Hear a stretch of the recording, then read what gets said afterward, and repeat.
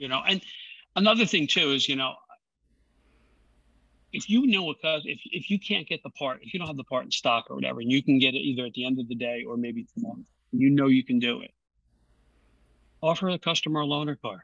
Oh, my dealership, we don't supply loaner cars. Okay, good. Go rent them a car from Enterprise Rent a Car.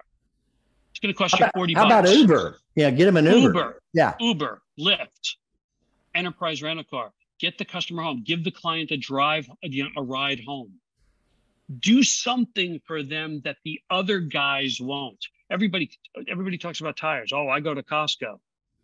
Well, I can appreciate that, folks, but one thing I do know is Costco, unfortunately, while they do a great job with tires, they can't give you a ride home. I'm going to give you a ride home. I'm going to pick you up tomorrow and get you back. I can give you a loaner car. I can get you an Uber. I can get you a Lyft. Again, tell them what you can do and deliver it on that, and they'll buy things from you. Amen. And, I get excited when I talk about it. I'm sorry.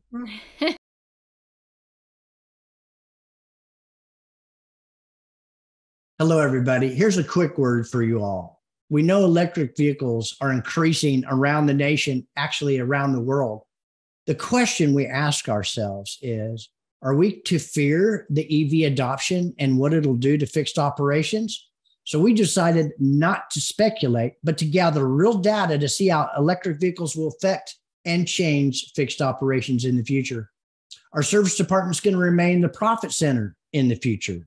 Find out at NADA 2023 in our workshop how electric vehicles will change fixed operations. We look forward to seeing you there.